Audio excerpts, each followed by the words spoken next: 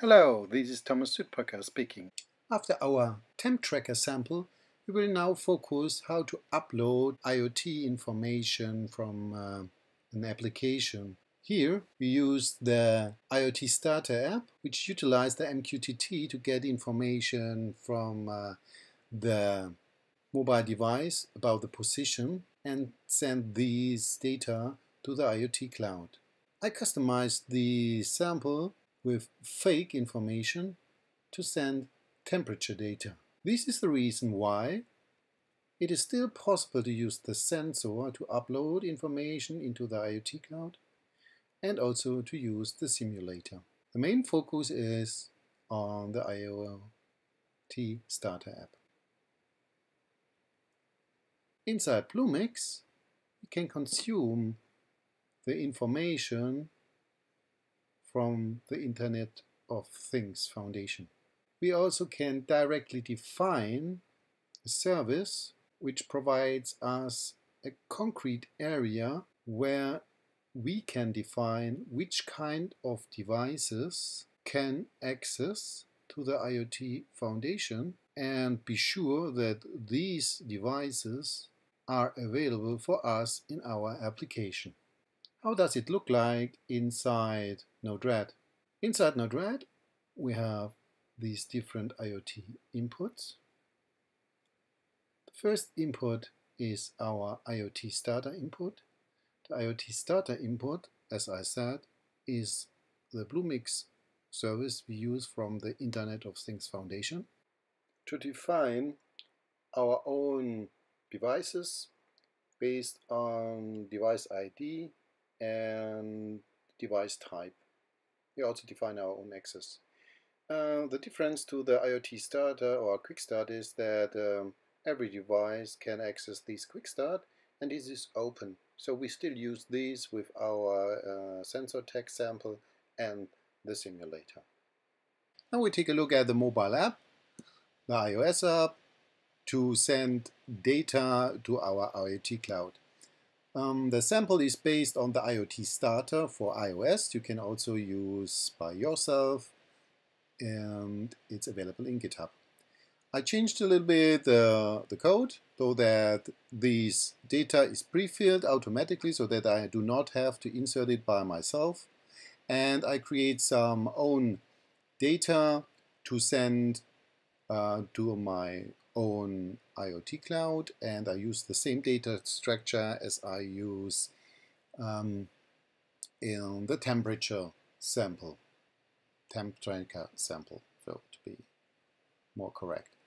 And here is the IoT cloud, and when I activate the sensor, this connects to the IoT cloud and gets from the sensor the position of the phone. Here in our sample, this is the emulator, it has only one position. The position is sent to the IoT cloud and is connected, as you can see here. The definition of the device ID and device type is done by myself, and also the authentication. So you can define your own device types and define which device, concrete device, will access your cloud. Now take a look what happens here. We can observe the data directly in our cloud. And here, this is the data which is sent by the app.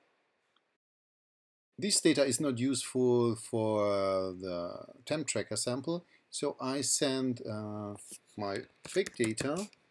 You can see this is the code I do that, and I define my own temperature data and will send it with the JSON data structure to the IoT cloud. And that's the reason why I call it a fake here.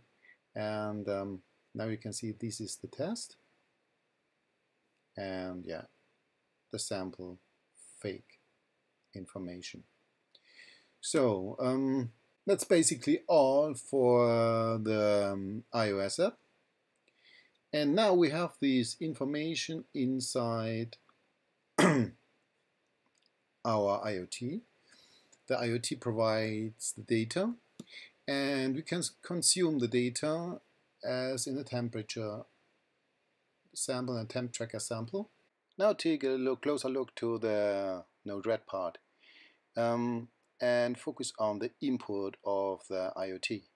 We have three different IoT ports. The first is the concrete Bluemix service we have from the IoT Foundation, and we can define the input type, so every device event. We allow every device as an input and every device ID. So we will consume every information which is provided by our own defined IoT cloud, and we will use it inside our Node-RED application. In our Node-RED application, we will utilize the information which is provided by the different inputs from the IoT, and the concrete flow of event and the different possibilities here in this Node-RED application will be a topic for the next videos. And this was the first step, the introduction, how to get the data. I hope the information was useful for you, and thanks for watching.